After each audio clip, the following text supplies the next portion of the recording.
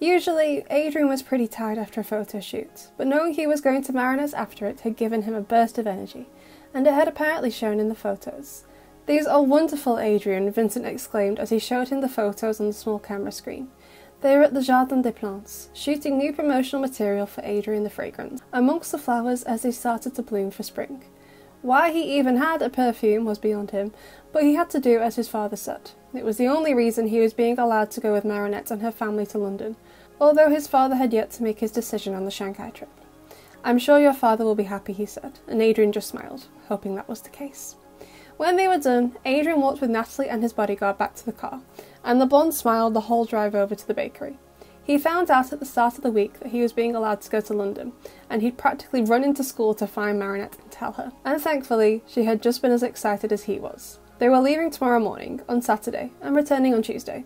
It wasn't the longest time in the world, but neither teenager cared as long as they got to spend time with each other. The car pulled up outside the bakery and Adrian grabbed his school bag and practically bounced out of the car and towards the side door of the Dupencheng house.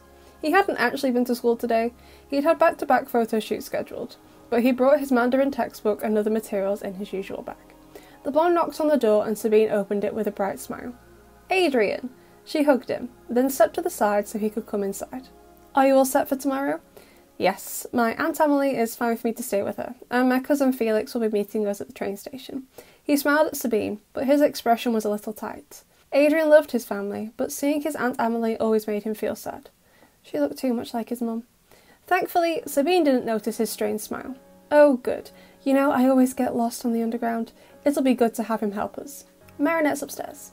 Adrian nodded and started his ascent, deciding not to tell Sabine that Felix probably wouldn't be that helpful. Well, Adrian supposed, Felix could act quite nice, so he could probably put on a front for the Dupenchengs, but Adrian wasn't so sure how things would go with his cousin. "Lao Shahao."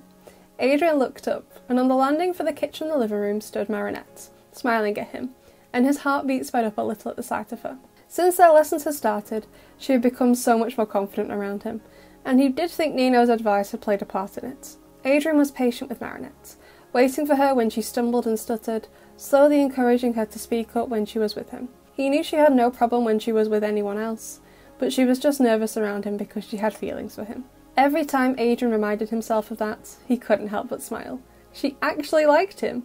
After months of thinking she hated him, it was a relief to know. But when to do something about their feelings for each other was what he was struggling with. Nino hadn't been much help. Or maybe he had. He just told Adrian he had to wait for the right moment. But how were you supposed to know it was the right moment? What if, right when he was telling Marinette how he felt about her, he made a fool of himself?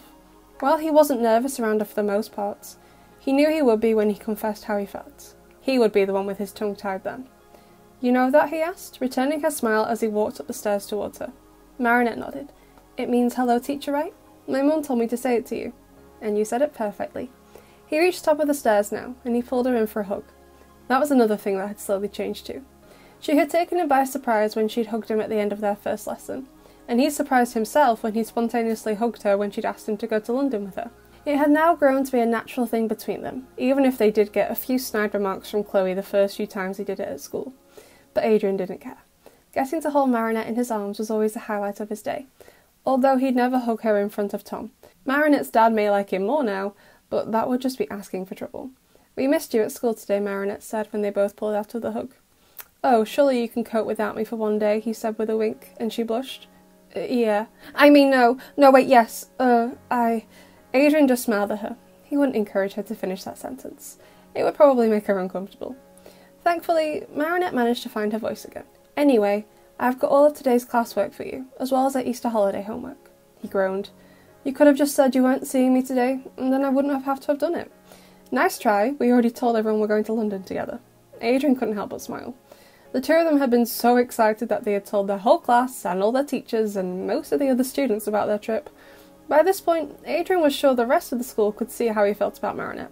Well, everyone but her. How could he make it more obvious that he was in love with her? Marinette led the way up to her room, taking a moment to hide her burning face from Adrian. Why had she told him she'd missed him today? It wasn't a lie. She had. Like a lot. Like more than she would ever be willing to admit. But she didn't have to tell him that. What was wrong with her? Well, where Adrian was concerned, Many things, but why did she blurt embarrassing things like that out? Fortunately, he hadn't seemed to have minded. He was always so patient with her, and lovely, and kind. He'd be such an amazing boyfriend. But Marinette knew he was too good for her. She'd have to settle for him being her amazing friend instead. They went into her bedroom, leaving the hatch open like always, and Adrian spotted Marinette's pink, of course, pink, suitcase open on the chaise. It was half packed by the looks of it, and on the desk, Marinette had already made a start on her Easter homework. He guessed she didn't want to be doing it in London, but they still have some time to do it when they got back. She moved the work to the part of the desk where her sewing machine was, then grabbed her Mandarin notepad. The two of them sat down. Adrian took out his textbook, and he opened it to the next section. Ready to start? Marinette nodded. She'd been practicing hard, but today was probably her last chance to get everything down so she could impress her aunt. Alright, today's lesson will be on family and talking about family members. Marinette nodded, missing the tension in Adrian's voice as he spoke. Helpful, considering the situation. Exactly. So that's why we'll cover it today. And we can practice more on the train tomorrow? She nodded again. Practicing Mandarin would at least stop her from saying something embarrassing to Adrian in front of her parents. And his bodyguard. And Natalie. As excited as she was to spend some of the Easter break with Adrian in London, it gave her plenty more opportunity to make an idiot out of herself. And knowing her brain, it would take the chance without a second thought. Okay, so the two key words of the lesson are going to be this and that, Adrian continued. You don't usually think about them much in our language, but this usually refers to an object that is close to the person speaking, and that is for an object close to the person listening, or close to neither of them. That is na, and this is je. Je, Marinette repeated with a frown. Yeah, it's a bit of a difficult sound, but I know you can do it. Je, na. Say them. She repeated them back, still unsure, but Adrian smiled at her. You got it. Don't doubt yourself so much. He reached over and squeezed her hand. You really are good at this. While Marinette normally would have been happy he was touching her, she still frowned. Do you really think I can impress my aunt with this? Adrian nodded. Of course. You're amazing at Mandarin. A natural. Anyone would think you're Chinese. Okay, I take it back. I didn't miss you at school today. The model laughed, knowing she didn't mean it. If she had, she would have removed her hand from his by now. Don't worry, I know you did. The same way I missed you today. He took his hand back just as her face turned bright pink. He really had missed her. They were with each other for 5 days a week at school, and texted most weekends. But since he was on a photo shoot, he couldn't really text her, and Marinette wouldn't have been able to reply anyway since she was in class. He got used to being in some form of her presence almost constantly, and today had felt weird being completely apart from her until now. Marinette just stared at Adrian for a moment. He had missed her? Her? He had meant her? There was no way. Well, maybe there was. He probably just meant it as a friend. Nothing more. Right? You did? Marinette asked. Adrian turned back to her, a little surprised Marinette had actually asked that. As much as she had improved where talking to him was concerned, she had never continued a conversation when it was about something like this. Why was she asking now? Because she doubted he was telling the truth? He tried not to frown.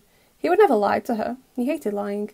But maybe it was less about being untrustworthy and more about Marinette not believing she was worth missing. It was a big leap in logic to make, but it did make sense. She hadn't spoken to him for so long because she believed he hated her, even though she knew now it was all just a massive misunderstanding. Perhaps she was struggling to accept Adrian could see her for more. They had gone 4 months without speaking after all. It doesn't matter, Marinette whispered, then wheeled away from him a little. But Adrian quickly grabbed the edge of her chair. He'd taken too long to answer and had made her feel uncomfortable. That was the last thing he'd ever want to do. I did miss you, he said, and her pretty blue eyes glanced up at him. Sorry, I was just confused about why you asked. Of course I did. But why? Nina had told him to look for the right moment, but Adrian didn't think this was it, not after having accidentally upset Marinette. But perhaps it was the right moment to hint that he wanted something more than just to be her friend. Marinette, you're amazing. While I'm sad that you can't see it in yourself, I'd be more than happy to try to show you every single day. I agreed to teach you Mandarin because I wanted to spend more time with you. And now we're friends, good friends. I can't imagine what my life would be like without you in it. It feels weird not to be around you every day in some way. That's why I'm so excited about London, because I'll get to be with you. There was also some underlying dread where seeing his Aunt Emily was concerned, but Marinette didn't need to know about that right now. He would be spending most of his time in England with the girl he was in love with, and that's what Adrian was trying to focus on. Marinette's blush got worse the more and more Adrian revealed. She had thought he'd maybe said he'd missed her too, as a throwaway joke, not even really thinking about what he said. But because of how she felt about him, She had hoped it meant more. And it seemed like it did. Normally she'd tell herself that she was twisting Adrian's words in her head to make herself believe he felt something for her too, but she wasn't doing that this time. For the first time, she felt like he really could have feelings for her. "I'm excited to go with you too," she said with a shy smile. Adrian smiled as well. "Good. It's going to be amazing. Are we okay to carry on with the lesson?" Once Marinette nodded, a pretty pink blush still high on her cheeks, he reluctantly turned back to the textbook. "Ch, na," Adrian said, continuing, both of them easily falling back into the lesson. "This and that. So I'm going to say, 'Who is that?' as if I've just seen one of your family members. I don't know them, and I want you to introduce them to me. I'd say, 'Na shi shui.' Na means, 'oh, that,' Marinette said, and shi means to be. You got it. Shui means who. Na shi shui. Who is that?" "Na shi shui," Marinette said, writing it down as she repeated it. "And if you wanted to say, 'Who is this?'" She looked back down at her notes. "Chi shi shui?" Adrian gave her a huge smile. "I told you, you're amazing, Marinette." Marinette blushed again. She guessed Adrian might have only been saying these things because they were friends and not because he had feelings for her. He was lovely like this with everyone. He wasn't giving her any special treatments. But she'd lost count of the amount of times he called her amazing in the last half an hour. She'd never heard him call anyone else that. "Alright, so who is that, who is this? Now we need to answer the question. So you'd say, 'This is my dad.' Chi, shi, wo, de, baba. Can you break that down for me?"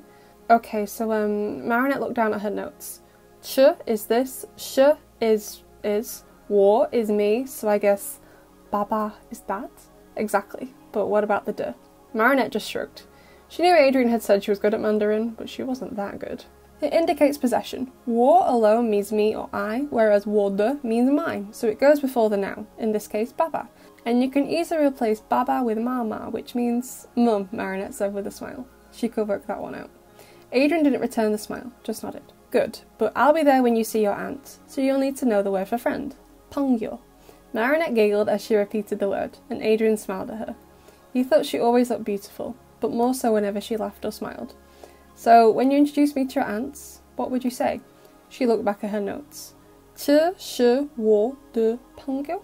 "Good. Now, your auntie might ask instead, 'Do you have a friend?' In that case, you would probably say, 'Ni yo pangyo ma.' Yo means to have, so literally, you have a friend. Use yo in the same way you use shi. So then I'd say, 'Wo yo de pangyo?' I have a friend." Adrian gave her another big smile. "Close, but don't use de here, since yo already indicates possession. Let's use ge instead of de. It's a measure word to show amount, but since you're only introducing one friend, you don't need to add a number. Ge on its own just means one, so it's wo yo ge pangyo." Marinette nodded, writing that down too, then flipped back to a page in her notepad. "So if I use yo like shi, do I negate it with wu?" Adrian shook his head. "No, but it's a similar concept. Negate yo with me, meyo. It means don't have." Marinette snickered as she wrote it down. "Sounds like mayonnaise. I mean, I guess, if that helps you remember it." "It does. I haven't got any mayonnaise." Adrian couldn't help but laugh. Learning Mandarin with Marinette was definitely 10 times more fun than when he did it alone these days. "Use it in a sentence for me then." Me yo wo ge pongyo. Close, it should be wo me yo ge pongyo. Same structure as a bullshit sentence. For example, I don't know, wo me yo mama. The two teenagers both froze when they realised what Adrian had said, and Marinette shuffled closer to him without any hesitation. "Adrian." He rolled his lips together, trying to hold back tears. There had been no build-up to that. Of course, he still got sad about his mum. He had loved her so much. He still did. But he usually felt sad when it was her birthday, or when he saw something that reminded him of her. This felt like it had come out of nowhere. "I'm fine," he said, but he couldn't meet Marinette's eyes. She laid her hands on his knee. "It's okay. You can talk to me if you want to." "I have macarons!" Marinette looked up and saw her dad, halfway up into the room, brandishing a plate of said biscuits. She watched as her father's eyes immediately narrowed at the sight of her touching Adrian, but then he finally seemed to register the atmosphere in the room. Tom simply placed the macarons on the floor, and then closed the hatch, leaving the two teenagers completely alone. "Come on." Marinette took Adrian's hand and led him over to the chaise, and in the different light here, she could see the tears in his emerald eyes. "I'm sorry. The lesson reminded you of your mum, didn't it?" Adrian shook his head. "Not really. I don't know. It came out of nowhere." Marinette shrugged. "There doesn't have to be a reason. I miss her. I know she's not coming back. I'm not stupid, but I don't know. I think... Adrian sighed and looked away from Marinette. Deep down, he knew why he was sad. It had been hovering in the back of his mind all day, but he'd been trying not to think about it. I've been really excited all week about going to London, and I am. I meant what I said. I can't wait to spend time with you there, but I'll be seeing my auntie too. She looks exactly like my mum. Marinette wrapped an arm around his shoulders. She had no idea. Oh, Adrian. Maybe you can stay with us? He smiled. Thanks, but I doubt my father would let me. And it'll be okay. I love my Aunt Amelie, and Felix too. And in a way, it'll be like getting to see my mum again, even though it might be painful. Yeah. And I can be with you when you first see her, if you want me to. Adrian turned to her with a smile. That would really help, actually. Sorry about that. Marinette shook her head. Don't be. I can't imagine what it's like to lose a parent at our age. It's difficult. Okay, I'm fine. I am. Let's have some macarons and go back to studying. No way, not after that. We've done enough for today, and we've worked hard all term. We're going to take the macarons into the living room and play some Mecha Strike 3. Unless you're too chicken. Adrian's mood changed instantly. Are you challenging me to a duel, du pencheng xiaojie? I am aggression xiong, and I'm going to win. They both laughed, then both got up, grabbed the macarons, and went down into the living room where Tom was sat looking nervous on the sofa. Papa? Are you okay? Marinette asked. He stood up and started wringing his apron in his hands. I just wanted to check Adrian was alright. The blonde smiled. I'm okay, I'm seeing my auntie tomorrow for the first time since my mum's funeral. And they really look alike. Tom nodded, understanding. I see. So we thought we'd take a break, Marinette said. Eat some snacks and play Mecha Strike 3. Do you want to play, Papa? It's a 2-player game. Marinette shrugged as she and Adrian descended the stairs. That's fine with me. We can swap around, and then I can thrash you both. She sat between Adrian and her dad on the settee as they played, and true to form, she beat them both.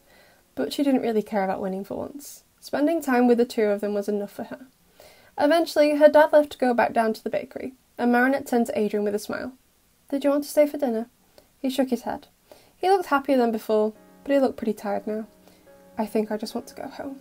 Maybe see if I can talk to my dad? Although the chance is slim. I guess that's why he's not coming with us tomorrow. My aunt looks too much like my mum. And I need to pack and stuff. Besides, you're probably sick of the sight of me by now. Marinette smiled. I could never be. You will be by the end of Tuesday. And I just said, I could never be. For a change, Adrian was the one who blushed. And when a moment of silence descended between the two of them, he opened his mouth, about to confess how he felt, but he swiftly shut it. With the way he was feeling right now, he wanted to take a bath and go to bed, not tell Marinette that he loved her. The moment was almost right, but not quite. I'll go and get my things, he said, slipping away from her. And Marinette just stared at where he had been sat. Had he been about to say something important then? Or was that just in her head? She groaned and lay down on the sofa. Her brain was so addled by her feelings for Adrian that she couldn't tell if he was just being genuinely nice to her, or if he felt something more for her. God, she needed a brain transplant. Or therapy. Therapy would be easier. You okay? Marinette looked up and saw Adrian leaning over her. Why are you upside down? She asked. He smiled. I'm not. She quickly sat up, the blush on her face won from embarrassment. Sorry, forgot I was lying down. Did you get everything, including the homework? Adrian nodded with a slight eye roll. Unfortunately, yes. And I text Natalie. She'll be here soon. As he finished speaking, a car horn sounded outside. And that'll be her. I dread to think how many traffic laws she just violated. Marinette smiled. Come on, I'll walk you down. They left the room and started walking down the stairs, but instead of going one after the other, they stood next to each other as they went. Are you sure you'll be okay? Marinette asked. Adrian nodded. Yeah, I mean, my aunt will be working, so I'll only see her in the mornings and the evenings. I'll be with you the rest of the time. And when I'm at my aunt's, Felix will be there. And by the way, he looks like me? Marinette's eyes widened. Seriously? Yep, we used to dress up as each other and trick our parents. She groaned. Please do not do that to me. I will not be able to tell you apart. Adrian smiled. I wouldn't dream of it. They made it to the bottom and Marinette opened the side door, and directly opposite were Natalie and the bodyguard sitting in the parked car. Without any hesitation, the two teenagers hugged each other, and Marinette closed her eyes as she leant against Adrian's chest. She never thought she'd get this with him, and now she felt like it was okay to hope that there might eventually be something more between them. But if she thought about it too much, she'd end up completely focusing on it and ruining everything they built between them. For now, she just wanted to enjoy what they had. Adrian pulled away from the hug and smiled down at Marinette.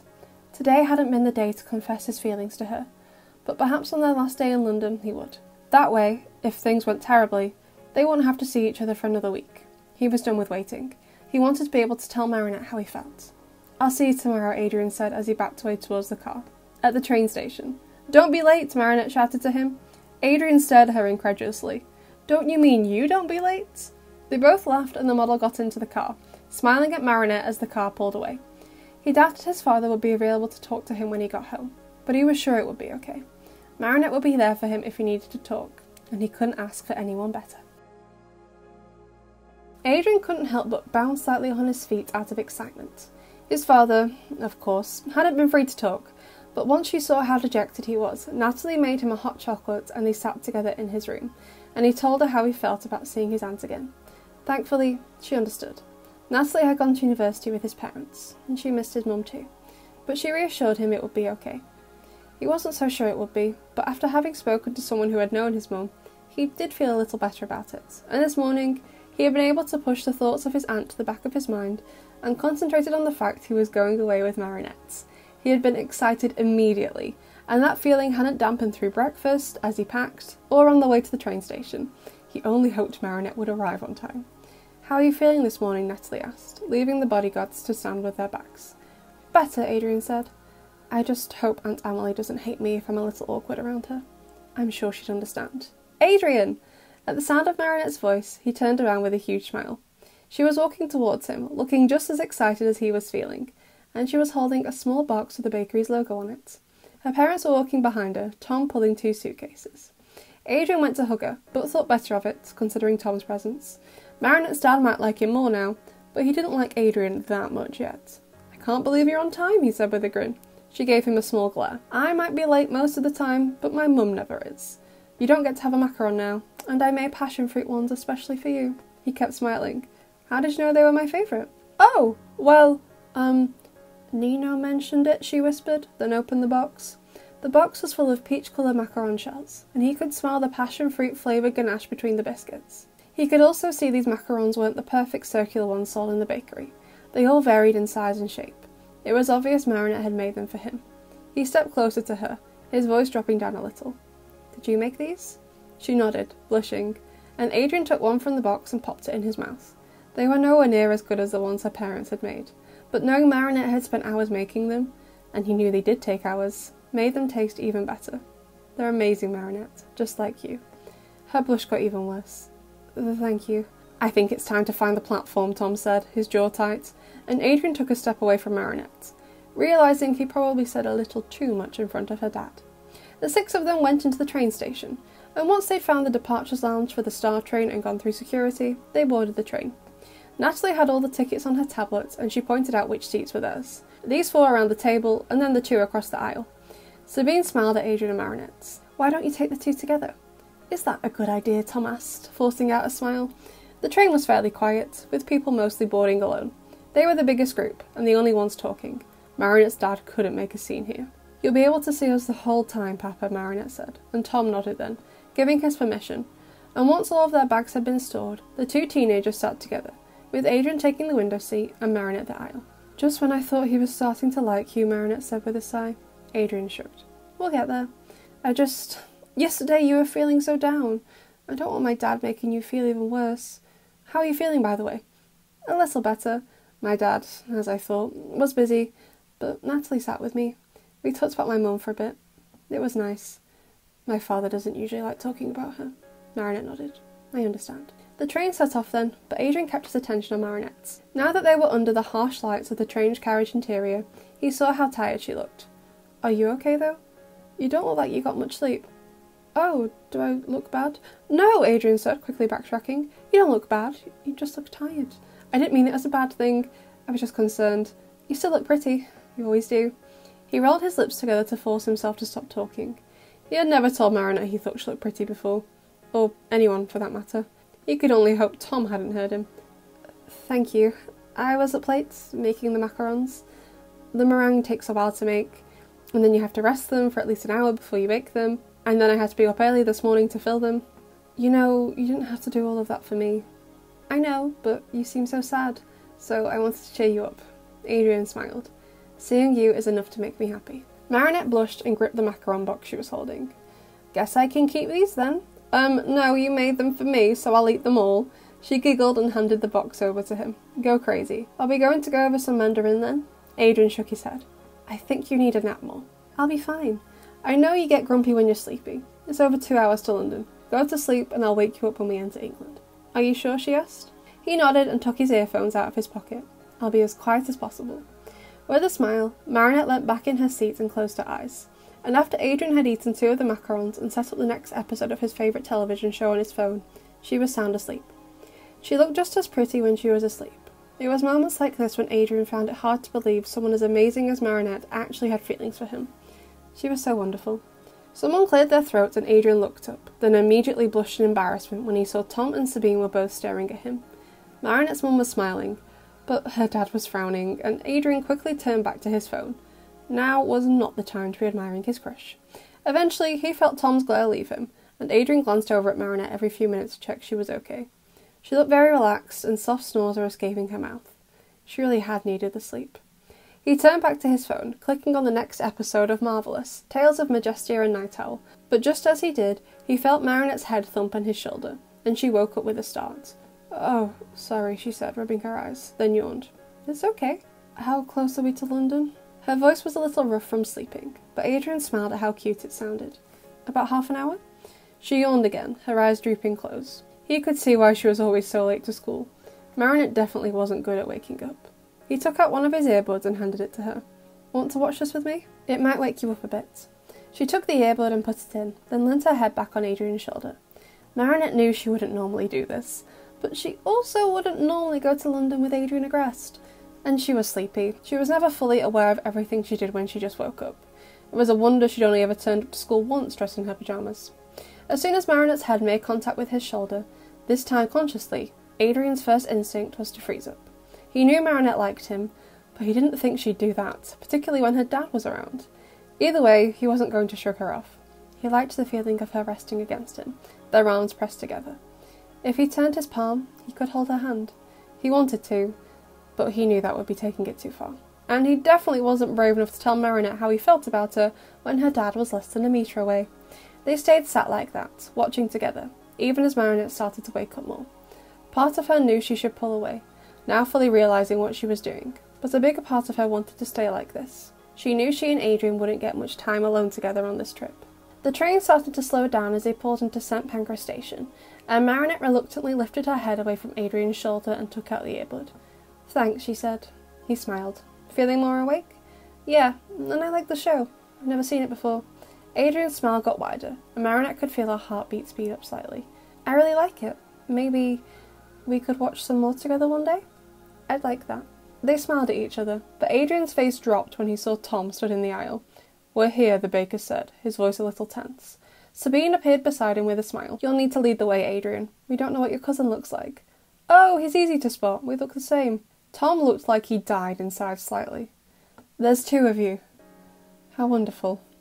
The 6 of them got off the train, and once they made it onto the platform, Adrian led the way over to where Felix was waiting. His identical cousin was standing outside a bakery on the station, leaning against the glass shop front. He was in his usual smart attire, with his hair slicked back, but the similarity between the 2 boys was obvious. Felix, Adrian called with a smile, and his cousin just tilted his head in recognition. Once close enough, the 2 boys hugged, and the Dupenchengs hung back, all 3 of them astonished by how alike they both looked. Marinette knew Adrian had said they looked the same, but she hadn't expected him to be right. She didn't think he'd lied to her, she just didn't think he meant actually identical. She had just assumed he'd meant they shared a lot of facial features. She wasn't expecting a pair of twins. Adrian turned to her with a smile. Marinette, Sabine, Tom, this is my cousin Felix. Felix offered a small smile, and even though he looked like Adrian, the smile didn't look natural on his face somehow. Nice to meet you, he replied, thankfully in French rather than English. Marinette's English was much worse than her Mandarin. The family of 3 all smiled back. You both look the same, Marinette said. I'm going to have to label you. Felix scowled. I take great offence to that. Have you seen what he's wearing? Hey, Adrian said, shoving his cousin lightly in the ribs with his elbow, and Marinette just giggled. Okay, here are everyone's tickets, Natalie said, handing each of them an orange and cream-coloured train ticket. Felix, you still have yours? He absent-mindedly waved his Oyster card at her. From what you've told me, Adrian's friends will be taking the Victoria line all the way down to Vauxhall, and we'll be taking the Circle line to Liverpool Street. Is that okay with everyone? Actually, Marinette said, looking over at her parents, I was wondering if I could go with Adrian. He wanted me to meet his auntie. Tom looked back and forth between his daughter and the boy he knew had a crush on her, and then nodded.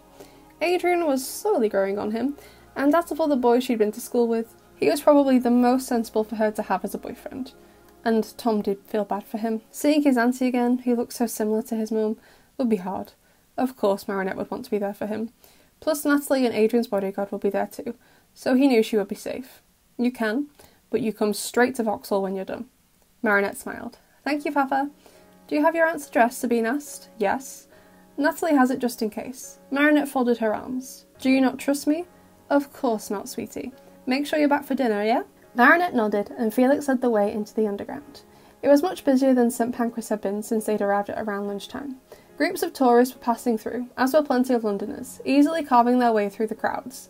It was getting pretty loud too, but it was really warm in the tunnels. Marinette found herself stepping closer to Adrian. She knew he wasn't an expert on the underground either, but if she was going to get lost, she'd like to get lost with him. Felix led the way easily, and once they made it through the ticket barriers, he took them down to the Victoria line, and then onto the southbound platform. The next train will take you straight through to Vauxhall, Felix told them. You don't need to change, just get off there. Tom and Sabine both smiled at him. Thank you for your help. We'll see you later, Marinette. She waved at them, and then Felix led them away from the Victoria line, and his face dropped. Thank God, I don't have to pretend to be nice anymore. Don't worry, you are doing an awful job, Adrian said, and Marinette just laughed. The two cousins, for how similar they looked, were the complete opposites. The five of them found their way to the tunnels for the Circle line, and as they made their way onto the correct platform, the underground train came into the station. The speed of it made Marinette's pigtails fly backwards, the hot air now blowing onto their faces. And as soon as the train stopped and the doors opened, they followed Felix onto the nearest carriage. Thankfully, the air inside the carriage was much cooler, and the five of them sat down on the yellow patterned fabric seats. Natalie on the bodyguard on one side of the carriage, Marinette, Adrian and Felix on the other. The train wasn't as busy as the station had been either, but even though there were plenty of people in the carriage, it was quiet. Why is no one talking? Adrian whispered to his cousin as the doors beeped close and the train set off. It's a crime to talk on the underground, he answered, voice becoming even more deadpan to Marinette's surprise. The two boys really weren't alike at all. Then why are you? Because my cousin is an idiot. Adrian glared at Felix. And this is why I don't spend more time with you. Oh, so I'm the reason you didn't come to my dad's funeral. Marinette watched as Adrian's face fell. She thought the boys had just been bantering. She didn't know that about Felix's dad. Thankfully, Felix noticed right away. I shouldn't have said that. I'm sorry. I didn't... Adrian began, tears starting to gather in his eyes. It was so soon after my mum. I couldn't. Felix nodded. I understand. Before Adrian could say anything more, Marinette took hold of his hand and he squeezed it back, and then didn't let go. They sat like that for the rest of the ride to Liverpool Street Station, in a slightly awkward silence, but with Adrian and Marinette still holding hands. Both teenagers knew that Natalie could see them, but neither of them cared. Marinette knew Adrian needed comforting right now. When the train pulled into Liverpool Street, they all stood up, Adrian reluctantly letting go of Marinette's hand. He could really use a hug from her right now. Liverpool Street Underground Station was quieter than St Pancras had been, and once they had passed through the ticket barriers, Felix led the way above ground. He walked in front with Natalie and the bodyguard, idly talking about how Felix was doing at college since he'd finished high school early, but Marinette and Adrian hung back a little as they followed them. It's nice here, Marinette said, looking up at the buildings. Liverpool Street was where a lot of the banks and lawyers' offices were in London, and the area was filled with modern glass skyscrapers, along with older brick buildings too, accompanied by men and women wandering around in suits, presumably all coming back from their business lunches. She wanted to appreciate it more, but it was hard when she knew Adrian was upset. He just hummed, and she took his hand again. It's going to be okay, she told him, but Felix is right. I couldn't even go to his dad's funeral. That's awful. He says he understands, and it is understandable, Adrian. Up until last year, you were homeschooled. You were probably with your mum every day. She taught you, right? Adrian nodded. For the last year before I came to DuPont, Natalie did, because my mum got ill. But, yeah, my mum was my teacher. Exactly. You probably spent more time with your mum than I ever have with mine. It's no wonder you miss her like crazy. And I'm assuming Felix's dad's funeral wasn't long after hers. For a 13-year-old to go through that much grief, you wouldn't have been okay. Particularly not if you had to see your auntie again so soon. I'm sure Felix did want you there, but I'm also sure he understands. Adrian squeezed Marinette's hand as he blinked away his tears. He really didn't want to cry in the middle of London. Why couldn't I have known you when my mum was dying? Marinette threw caution to the wind and hugged Adrian in the street. She couldn't imagine what it must have been like during the last year of Emily's life, for any other family members, but especially not Adrian. She knew he wouldn't have been able to handle watching her mum slowly die. She didn't know how Adrian had survived it. It's going to be okay, she whispered, hoping he heard. Most people were keeping to themselves, giving them a wide berth, but buses and taxis were chugging along on the road, generating a lot of noise. Adrian did hear her, and buried his face into Marinette's hair, holding her tight around the waist. He knew he would be, and for the most part, he had healed a lot where his mum was concerned, but the prospect of seeing his auntie was really getting to him. He was glad that Marinette was here with him for it, though. He held her for a minute or two until he was sure he wasn't going to burst into tears, and when he let go, he looked around for Felix. He was stood with Natalie and his bodyguard at the entrance to an apartment building, and Adrian realised they had arrived at Felix's. "I can call your dad," Natalie said, stepping towards Adrian and Marinette's. "We can get you a hotel. You don't have to do this." "No, I think I need to." Natalie nodded and Adrian took Marinette's hand and led her into the building, and they all stood in silence in the lift as they went up to the penthouse. It was a little awkward, but Adrian didn't mind. He needed to see his aunts. It might hurt, but he had to do it. The doors dinged open on the 20th floor, and Felix led the way down a short hall, decorated with mirrors and lilies in crystal vases, each sitting on small polished wooden cabinets. Adrian had been here before, but it had been a long time ago. Felix took a key out of his pocket, but just as he finished unlocking the door, it was flung open by Amelie. "Natalie!" she exclaimed, hugging the other woman. "How have you been?" "I'm good, thank you." Amelie saw Adrian over his ward's shoulder, and she pulled away from Natalie and slowly walked over to him. "Hello, Adrian," she said, being a lot less enthusiastic. She didn't want to overwhelm him. "Hi," he managed to get out. He wished he had his school bag or something, so he could have squeezed the strap for some kind of comfort. So instead, he squeezed Marinette's hand. He didn't realise he was still holding it, but right now, all of his thoughts were focused on Amelie. He knew she wasn't his mum, but she was so similar. "Oh, Adrian," Amelie said, then hugged her nephew, and as soon as he felt her arms around him, Adrian burst into tears. He had thought his first instinct upon seeing his aunt again would be to run, but now he was actually seeing her. He wanted nothing more than to be close to her. He started crying even harder when he realised Amelie wore the same perfume as his mum. His aunt held him until he stopped crying, and when he pulled away, he saw that she had tears in her eyes too. "I missed you," Adrian said. She smiled. "Me too." "Who's this?" "Oh." Adrian wiped his eyes and smiled when he saw that Marinette had stayed stood beside him the whole time. She really was wonderful. "This is Marinette." "It's nice to meet you, Miss Graham de Vanilli." Amelie laughed. "Please, just call me Amelie. I spoke to Gabriel before you arrived. He said you love fashion. Is that right?" Marinette nodded with a big smile. "Then let me give you a tour of my closet. I've got some beautiful pieces, but I don't know how to style them. You need to help me." "Oh, sure. Wonderful." Amelie grabbed Marinette's hand and pulled her into the apartment, and Natalie and Felix both turned to Adrian. "Are you okay?" his father's assistant asked. Adrian nodded with a sniff. "Yeah, I needed to do it." "I think so too. I'll unpack your things in the spare room. Why don't you spend some time with Felix until then?" Adrian nodded and he followed Felix into the apartment. Plenty of light shone down the hallway of the penthouse from the floor-to-ceiling windows in the living room, only blocked slightly by the white grand piano, but Felix led them off into the second door on the right side of the hallway. Felix's room was much plainer than Adrian's. A double bed was in the middle of the room with large windows opposite. A desk with a computer and games console on it was positioned in front of the windows, and on one side of the bed was a bookcase, and on the other was a wardrobe, and then a chest of drawers. It was fairly plain, with the only personal effects in the room being the books on the shelves and a few trinkets on the desk, along with a single poster for a zombie video game series Felix liked. The colour scheme wasn't much better, everything just black, white and grey, with a splash of blue here and there. It suited his cousin well. Adrian went straight for the bed, a little emotionally exhausted now, and laid down on it, and Felix sat down next to him. "I'm sorry for what I said on the underground," his cousin said. "I didn't think you'd take it so seriously. I knew you couldn't be there. Aunt Emily's funeral had only just been a month before, and our mums look the same," Adrian finished for him. Felix nodded. "I didn't realise it would be so hard for you. Seeing you with my mum before was sad.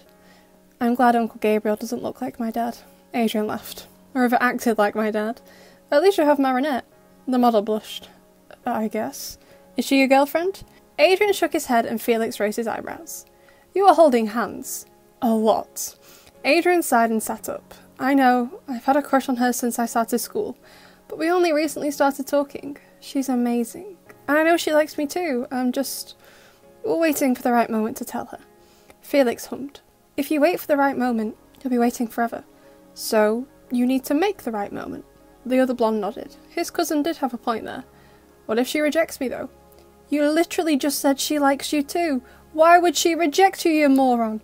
God, I never knew being in love would turn your brain into complete mush. Rude. I've been teaching her Mandarin, it's not mush. Yet, Felix muttered. Soon the only thing you'll be teaching her is to flirt in Mandarin. I can barely do that in French, let alone Mandarin. I've been really enjoying teaching her, though. It's the only time we get to spend alone together, really.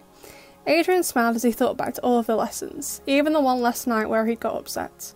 Teaching Marinette Mandarin was something he always looked forward to. Felix frowned. God, that smile is disgusting. Put it away. Felix? Both Adrian and Felix looked up and saw a boy their age stood in the doorway of Felix's bedroom, brown floppy hair hiding one of his eyes, black jeans ripped at one knee, and his dirty shoelaces trailing on the laminate floor, and he kept looking back and forth between the two boys in confusion. Andrew, Felix said, immediately standing up, and Adrian tried not to make a noise in surprise when Felix smiled. Properly smiled. He only ever smiled properly for his mum. Sorry, I came by to get that textbook, Andrew said, stepping further into the room.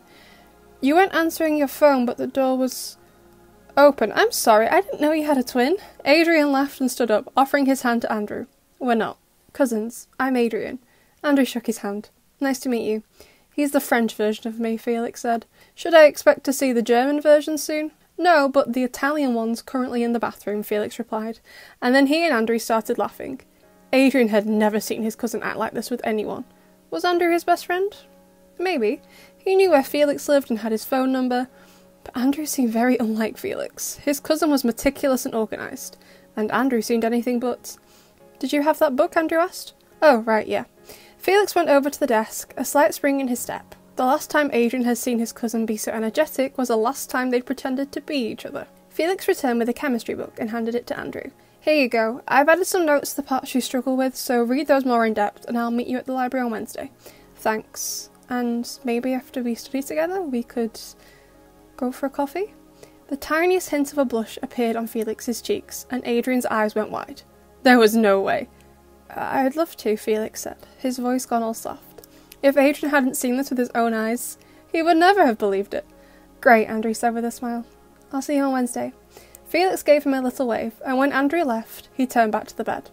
Adrian was still stood there, arms now folded across his chest, a smirk plastered on his face. Boyfriend? He's just a friend, Felix defended, his blush getting worse. Oh yeah, if Andrew is your friend, then Marinette is my best friend. What was that book for? We went to high school together. But you're in college now, Adrian said. Yes, but he's not. He didn't finish early. And he has GCSEs next year, which I already passed, so I said I'd help him study. What are GCSEs again? Big-ass exams you do at the end of high school in the UK. Adrian nodded. So eloquently put as always. There was a knock on the bedroom door, and the two boys saw Marinette and Amelie now standing in the doorway, and Adrian couldn't help but smile. Adrian, Marinette is amazing, his aunt said. Your father really needs to hire her as soon as she finishes school. I'm working on it, he replied, then smiled even wider when he saw Marinette blushed a little. He knew the end of high school was a way off, but if she ended up working for his father, Adrian will get to see Marinette a lot. Felix, have you offered everyone a drink? Amelie asked, and when her son shook his head, she put her hands on her hips. Do it, please. She left, and Felix sighed. Marinette, would you like something to drink? He asked, clearly not wanting to. Oh, what are my options? Yes or no, he said with a glare. Adrian laughed. Don't mind him, Marinette. His boyfriend left without giving him a goodbye kiss. He's not my boyfriend, Felix said, then turned and left the room. I'd like a drink too, please, Adrian shouted after his cousin, and then he and Marinette started laughing. He has a boyfriend, she asked. No, but they're going on a date on Wednesday. I've never seen Felix act like that. It was so strange. Did you have fun with my aunt? Marinette nodded with a big smile. She has some beautiful clothes. I wish I was taller so I could wear them. But how are you feeling now? Adrian shook. Okay, I guess. I didn't think I'd cry. I guess I just really miss my mum. That's normal. Amelie says she really misses her sister too. She says she's glad you're here. I'm just sorry I couldn't do more to help you. Hey, don't say that, Adrian said, stepping closer to Marinette and taking her hand in his. You did plenty. I really couldn't have faced my aunt without you. It was no problem, she said, her voice going a little quiet. But she kept smiling at him. Was now the moment? Marinette, I've got the drinks. Oh. Marinette and Adrian both looked over at the door and saw Felix now stood there, holding a tray laden with a teapot, 3 cups and some chocolate snacks. I can go, Felix said. No, it's okay, Adrian said, taking a step away from Marinette and letting go of her hand. The moment had gone. Felix nodded and put the tray on the desk. I can get some extra chairs and we can play some video games for a bit if you both want. They both nodded and sat together in front of Felix's desk for a couple of hours, hunting zombies together, drinking tea and eating what Felix called Jaffa cakes. Just after 5 o'clock, Amelie came into the room. Marinette, would you like to stay for dinner? Oh, no, thank you, she said as she paused the game and put her controller down. I guess I should be getting back. I told my mum I'd be there for dinner, and I should probably say hi to my own auntie too. Well, the boys can walk you to the station. Felix sighed and put his controller down. I guess. You'll have to change onto the Victoria line at St Pancras. At the mention of changing lines, Adrian got anxious. From what Sabine had said, none of them were too familiar with the underground. And Marinette was clumsy at the best of times. What if she got lost or hurt? Can we not go back with her, Adrian asked. I'll be fine, Marinette said. There's only one change. Amelie hummed. We can have our driver take her if that'll make you feel better, Adrian. He smiled. It would. Natalie has the address. His aunt nodded and left, and Marinette turned to Adrian. The underground is fine, but you'll be on your own. I don't want anything to happen to you. For once, my cousin is right, Felix said. It's safer to be driven. All right then, although I will be expecting being driven to school from now on in Paris. Adrian laughed. While you are welcome to get a lift with me any time, you only live across the road from DuPont. And you only live around the corner? Where's the argument here? They both smiled and Felix made a gagging noise. Okay, you can stop flirting now, you're going to make me sick. Adrian and Marinette both blushed, but before either of them could say anything more, Amelie came back. Okay, the car's waiting downstairs. I'll take you down, Marinette. Marinette nodded and she and Adrian both stood up, and they both went to hug each other. He held her tight and she giggled against his chest. I'll be safe in the car, she said, speech muffled against him. And I'll see you in the morning for breakfast in Chinatown, yeah? Yeah, Adrian said. It'll only be a few hours, really. And he was feeling much better now he knew Marinette would be getting home safely. He pulled away from her. Text me when you get to your aunt's? I will. Bye, Adrian. Bye. With one last smile, Marinette left the room with Amelie, and when they heard the front door of the apartment close, Felix went to stand beside his cousin. In the UK, we call what happened before cock-blocking, he said. Wait, you mean you were stood outside listening to us the whole time? Yep, and that was not the moment to tell someone how you feel. You were talking about being sad. Adrian folded his arms. And because you're such an expert at confessing to people, aren't you? Well, yeah, I'm probably going to tell Andrew how I feel on Wednesday. So you do like him? That's not what you should be taking away from this conversation, Felix said with an eye roll. It's a wonder she likes you when your hearing is this selective. Adrian rolled his eyes too. Then how am I supposed to tell her? Like you said, waiting could take ages. And also, like I said, you can create the right moment. Might be a bit hard with her parents around. Then lose them, Felix said with a shrug. Come on, we're ordering a takeaway for dinner. Mum needs to know what you want. He left the room and Adrian dawdled after him. He wanted to tell Marinette how he felt so badly. But how was he supposed to create the right moment when he was useless at romance? Is she always this jumpy? Shuyin asked, giving Marinette a disapproving stare, but the teenager paid it no mind as she continued to pace. Marinette had thought her auntie would be at least somewhat happy to see her, but when she had arrived last night after Amelie's driver had dropped her off, her Aunt Shuyin had been indifferent, to say the least. Now, they were waiting at the busy entrance to Leicester Square Underground Station for Adrian and his bodyguard to arrive on the train. Thankfully, it was a Sunday, so the crowds were mainly made up of other tourists, not in a particular hurry to get somewhere, but it was also making spotting Adrian difficult, and she was worried about him too. Her aunt had guided them on the underground this morning, but from what Adrian had said previously, neither he nor his bodyguard seemed that competent using the train network here, and Felix wouldn't be with them this morning. She had texted Adrian the whole drive back yesterday evening to assure him she was safe, and then let him know when she got to her aunt's, and then proceeded to text each other for the rest of the day, and then this morning. The way their relationship had changed since he had begun giving her Mandarin lessons was amazing, but several times now, it felt like Adrian had tried to tell her something more, like yesterday before Felix interrupted. Her heart was hoping he was about to tell her that he had feelings for her, but she knew it couldn't be true. Or was it? Even to her, there were a lot of signs pointing to that being the case. The only real reason she had for not thinking he liked her back was her denial that Adrian Agreste, of all people, could ever be in love with someone like her. Marinette, her mum called, and the teenager faced her. Sabine jerked her head at the next wave of passengers coming up on the escalators from inside the underground station, and Marinette finally saw Adrian. She called his name, and a smile instantly lit up his face. He hurried over to her, weaving through the crowds of people, and met her in a hug. "I got worried," she said, her words a little muffled against his body. She would have kept texting Adrian when he was on the train, but there was no signal so far beneath the ground. Adrian laughed. "I was with my bodyguard.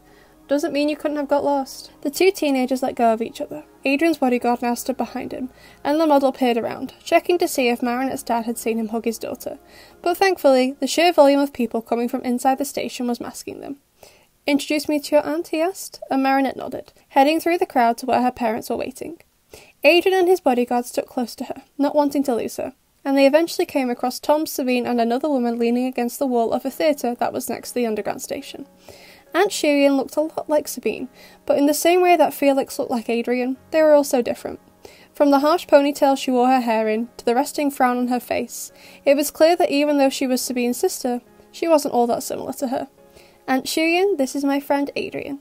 Despite her frown, he gave her his best smile. "很高兴认识你."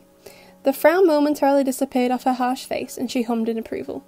"Come on, let's find somewhere to eat." Shireen led the way across the road, Tom and Sabine walking with her, and Marinette leant over to Adrian as they followed. "What did you say to her?" "Just nice to meet you." Not sure if she liked it. Marinette giggled. She did. Any break from her resting face means she's happy. The walk from the underground station to the Chinatown gate wasn't far, and the two teenagers smiled as they entered the area. The decorations in the shop windows were so bright and vibrant here compared to what they'd seen in London so far, and the smell of food was incredible too. They kept going, following Shuyun into a bakery. The front of the building was brown with gold lettering, not all that dissimilar to Tom and Sabine's bakery back in Paris, except instead of traditional French pastries and desserts, this shop had glass cases filled with Chinese pastries instead. Baked buns filled with pineapple or red bean paste, or coconut or taro, egg custard tarts from Hong Kong, sesame balls and melon cakes. There was loads to try. Shuyun sat them down at a table opposite the pastry cases so they could all see. "Get what you want," she said. "Tom's paying." The baker sighed and took his wallet out ready. "Of course."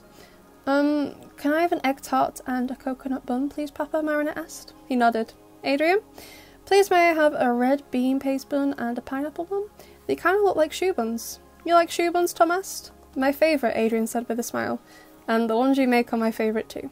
"Correct answer," Tom replied, and Shuyun rolled her eyes. "Your shoe buns are adequate," she said. "Be nice," Sabine said through gritted teeth. She, Shuyun, and the bodyguard told Tom what they would like, and once he went up to the counter to order, Marinette's aunt focused on Adrian. I didn't know any of Marinette's friends can speak Mandarin. He felt Marinette tense up beside him, which wasn't surprising from the obnoxious tone her aunt had spoken with, but Adrian just kept smiling. "I can. My father owns lots of shops in China. One of his flagship stores is in Shanghai." Shuyun looked a little confused. "And your father is?" Gabriel agreed. Her eyebrows rose slightly. She clearly hadn't been expecting that answer. "Actually," Adrian said, continuing, "I've been teaching Marinette how to speak a little Mandarin." She looked at him, a little nervous, but he gave her a reassuring nod. He knew they hadn't ended up practicing on the train yesterday morning, but he knew Marinette could do this. Stealing her nerves, Marinette faced her aunt. "Ni hao, 我姓Du Penjing, 我名字 Marinette, 我也是学生，我是巴黎人。那是我的爸爸，这是我的妈妈，这是我的朋友." She finished with a smile, and Adrian beamed at her, as did her mum, and even her aunts looked impressed for 5 seconds. "Impressive," Shuyun said. "You did a good job at teaching her, Adrian." "You definitely did," Sabine said, a slight smirk on her face, and the model cocked his head to one side. Why was she looking at him like that? "So, did you learn any more Mandarin, Tom?" Shuyun said, turning to where the baker was waiting for the drinks and pastries at the counter. The older man flushed. Well, no. I'm sorry." She tutted and turned back around. "You will be." Tom rolled his eyes. "Adrian, do you want to help me carry things over?" he asked. "Sure." He went over to the counter, where a tray was now full of plates, holding the pastries he'd asked for, and were just waiting on the drinks. "How are you this morning?" Tom asked. "When Marinette got back last night, she said you'd had a bit of a wobble." Adrian smiled. After what had happened on Friday night, it was no surprise that Marinette's dad had asked him how he was feeling now. "I'm fine now. It's great to see my aunt again. And Felix. I just never thought I would react like that. I guess they're more similar than I had thought." Tom nodded. "I can understand that. As long as you're feeling better about it now. I can't imagine what it's been like to go through this at your age. My mum's still alive. I don't know what I'll do when she dies. Sabine and Marinette will be there for you. And so will I. if you want me to be? The baker smiled. That would be wonderful. He glanced back over at the table and Marinette was laughing at a story Sabine was telling her about her and Shu Yin growing up together in Shanghai. She wasn't paying any attention to them. Tom turned back to Adrian. Don't hurt my daughter. Please take care of her. The model stared at him for a moment, a little astonished, then smiled. Yes, sir. He knew Tom hadn't said it explicitly, but Adrian felt like he was heavily implying that he now had permission to ask Marinette out, and surely he wouldn't give it unless he felt that his daughter would say yes. Once the drinks were ready, they carried everything over to the table and everything tasted even better than it looked. Done with breakfast, they ambled through Chinatown, with plans to head up to St. James's Park and Buckingham Palace before lunch. Tom, Sabine and Shu Yin led the way through the busy streets of Leicester Square, the bodyguard behind Adrian and Marinette who were hanging back. Did I do okay with my Mandarin? Marinette asked, then bit her lip. You did amazing. I knew you could do it. Although perhaps next time, let's add some connectives between those sentences. Huh means and. We can go over it in our next lesson. Next lesson? Marinette asked, a confused but cute pout on her face. Yeah, assuming you wanted to carry on. I really like hanging out with you, and I doubt my father will let me continue if I'm not teaching you Mandarin. Or I guess I could just say we're doing Mandarin and just not do Mandarin, he suggested. Adrian was feeling a little nervous now. After what Tom had said, he really thought Marinette did like him. Did she not want to see him outside of school anymore? He thought she liked spending time with him as much as he did. Thankfully, she smiled. I'd love that. Mandarin or something else. Maybe you could pick a book and we could read it together? I'd like that. Suddenly, the bodyguard shot off, and Adrian and Marinette watched as he peered into the windows of the huge Lego store in Leicester Square, completely focused on the large Lego dolls surrounding the Lego Big Ben replica. He was completely transfixed. Sabine turned around and caught Adrian's eye, then jerked her head, but he just stared at her, confused. What was she? She did it again, more obvious this time, and Adrian finally got the hint. Marinette, he asked. Do you want to go for a walk? But your bodyguard... She trailed off with a smile, realising what he was hinting at, even though she hadn't seen her mum's gestures. Let's go. Without another thought, Adrian grabbed Marinette's hand and they ran off, back the way they came, through Chinatown and out onto Charing Cross Road. This way, Marinette said, taking the lead now, and they ran a fair bit down the street to a large bookshop called Foyle's. It towered above them at 5 stories high, red lights picking out the sign on the front and bright lights inside illuminating the thousands of books stored within. I searched it up, she said. Because you said you like books. I knew it was around here. Adrian gave her a huge smile and then squeezed her hand. Thank you. Come on, let's go in before my bodyguard finds us. Still holding hands, they went inside and headed upstairs. The top floor was a cafe, so they stopped on the 4th floor, browsing through the shelves. It was before 10 in the morning, so it was relatively quiet in the large bookshop, but they could hear the coffee machines on the floor above them whirring and the clink of plates, along with the occasional page turn on this floor, accompanied by the comforting smell of paper. It was peaceful. That was why Adrian liked books. No matter what was going on in his life, they always brought him some sort of solace. Another world for him to escape into for a few hours was sometimes just what he needed. Are we in the languages section? Marinette asked, keeping her voice low, and Adrian smiled when he spotted the Mandarin books. We are. Each language was split into 2 sections, one half for language learning books, the other for novels written in that language. And from it, Marinette picked up the Mandarin translation of Harry Potter and the Philosopher's Stone, then traced her fingers over the golden embossed Chinese characters that made up the title of the book. This is so cool, she said. Not that I can read it. Maybe one day. I do really want to continue with the lesson, she said. Or just spend time with you, she admitted with a blush. Me too, the model said, blushing too. Before it could go any further, Adrian heard a familiar grunt and he immediately grabbed Marinette and pulled her to hide between 2 bookshelves. Only just enough room for both of them to squeeze in, the Mandarin translation of Harry Potter pressed between them. You okay, Adrian asked. Marinette nodded. Why are we hiding? Heard my bodyguard. He risked peeking out, and saw him patrolling by the stairs, glancing down each aisle, but wasn't coming down any of them. He'll go soon, Adrian said with a smile. Are you sure we should be doing this? Marinette whispered. I don't want you to get into trouble. The model just shrugged. What are they going to do to me? Make it so you can't see me again? Adrian's face dropped. He just wanted to be a normal teenager who got to hang out with his friends whenever he wanted without needing a bodyguard. But Marinette was right. He was going to be punished for this, and it might involve her. She saw the worry on his face and she quickly grabbed his hand. Hey, it's okay. We'll just say we got separated from the group and our phones ran out of battery. Just a mistake. We can have fun together today. You've read Harry Potter, right? She asked, trying to distract him. Adrian nodded. So, they changed a lot of the characters' names to fit French for the translation. Did you know in English, Voldemort's real name is Tom Marvolo Riddle? He frowned. You mean he's not actually called Tom Elvis Judasaur? Do you think the whole world could take Lord Voldemort seriously if his middle name was Elvis? They both started laughing, and Adrian peeked out again. Okay, I think he's gone. They shuffled out of the tight space, and once Marinette had put the Harry Potter book back on the shelf, they made their way down to the first floor where the fiction was.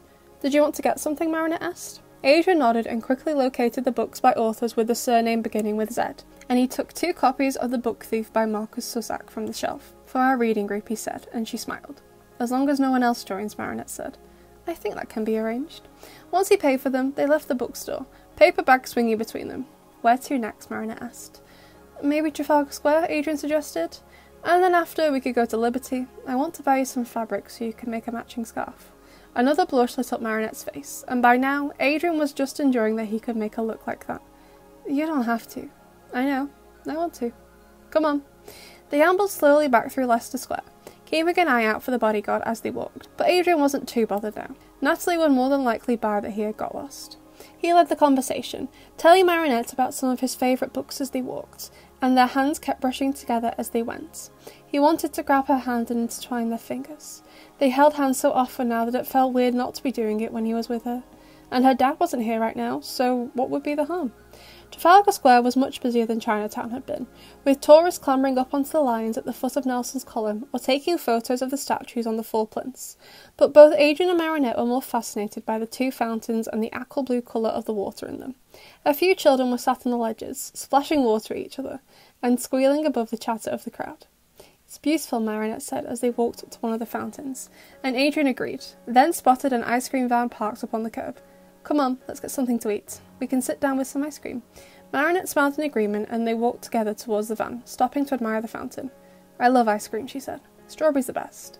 Adrian pulled a face. You're wrong, it's chocolate. We should get Andrew to make us some ice cream. See what he thinks. Marinette blushed again. You mean the magic ice cream? He nodded. But the ice cream is for couples, she said, her blush getting worse.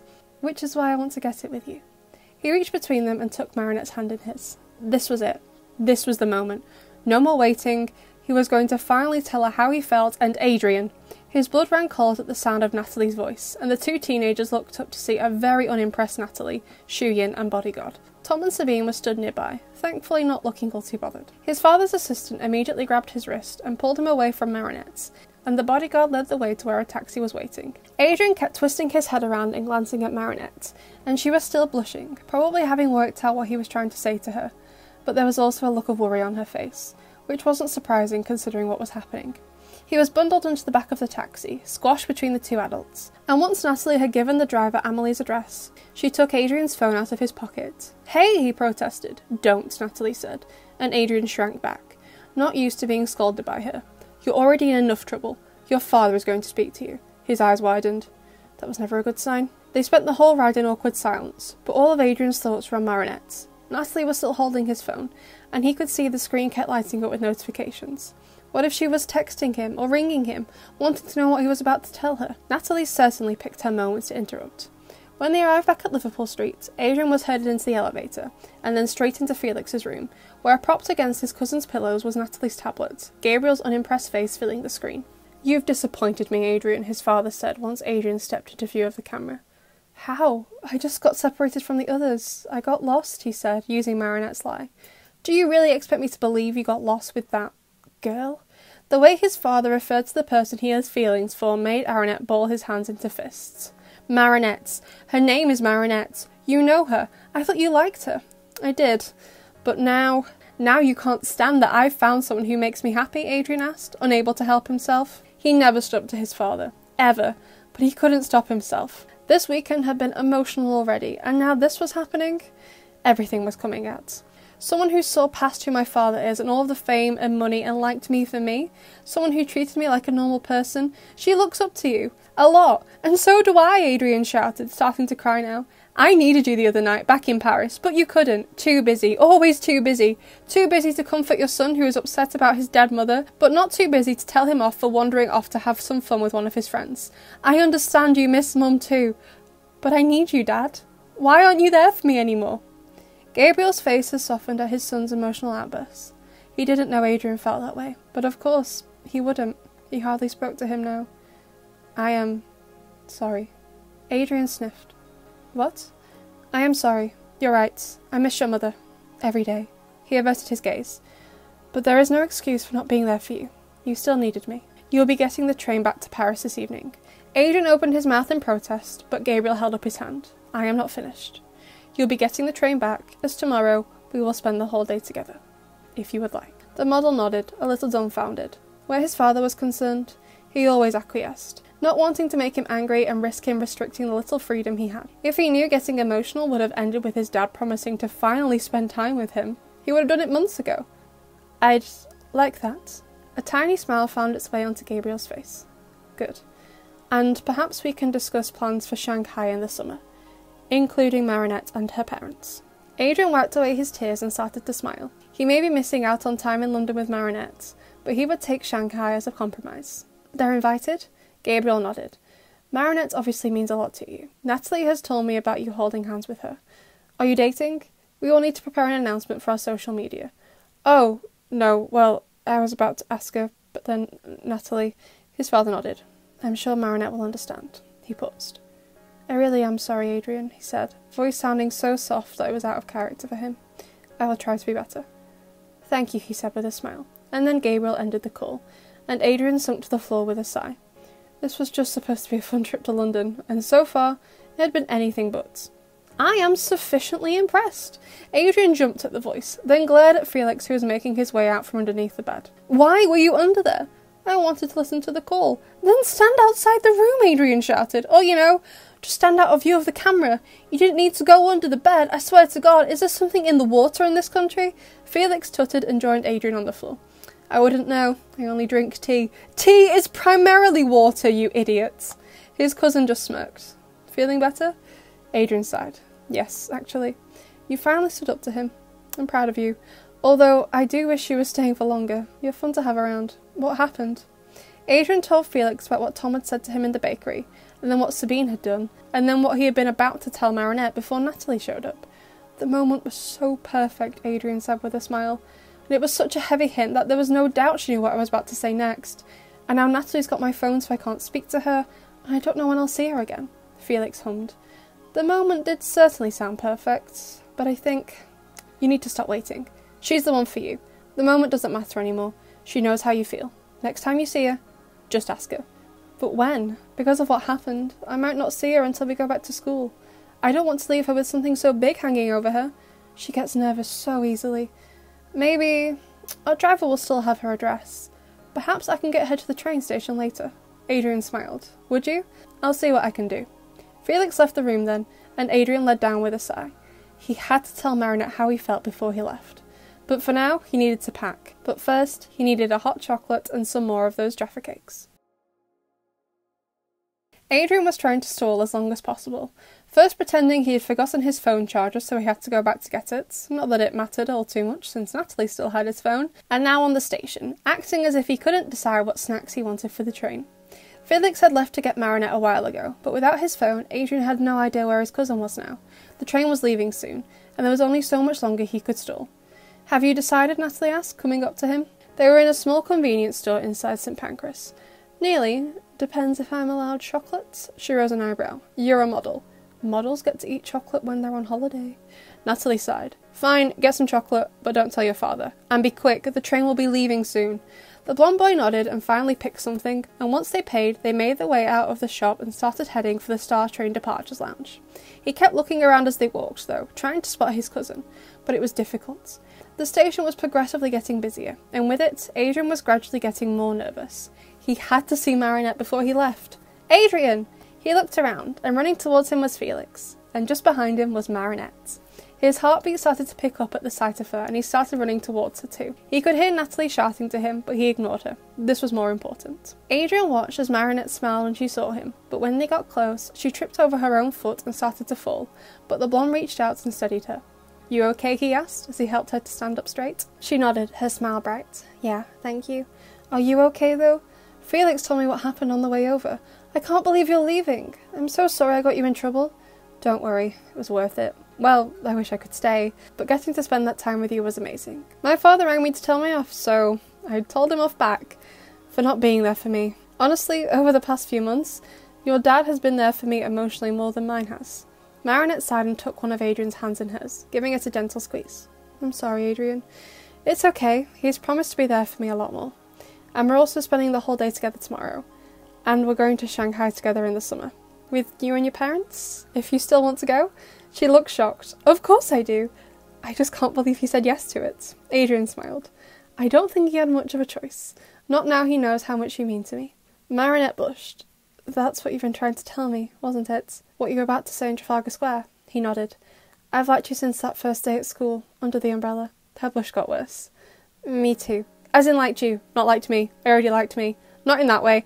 I never had a crush on myself. Adrian just started to laugh and gently reached up, curling a few stray strands of hair behind Marinette's ear. You're cute when you get flustered. Thank you. No, thank you. For asking me to teach you Mandarin. I doubt we'd have ever made it here if you hadn't. So, when you get back to Paris, would you like to go on a date? Marinette nodded, doing her best to hold back her squeal. Adrian was asking her out. I'd love to. She couldn't stop herself from hugging him, and he hugged her back tightly. I really have to go, Adrian said, face pressed into her hair, and she nodded as she pulled away, but the two teenagers still held on to each other. I know. Don't have too much fun without me. Marinette giggled. I doubt I'll be able to. Can I kiss you before I go? He asked, a light blush colouring up his face. Marinette nodded, blushing too, and her eyes fluttered closed for the brief moment Adrian's lips met hers. They were in public, so neither of them wanted to go too far, but for them it was a perfect first kiss. Marinette couldn't help but giggle, and then she burrowed herself back into Adrian's chest. Her heart was pounding, and she could feel his heart beating just as fast as hers. This was really happening.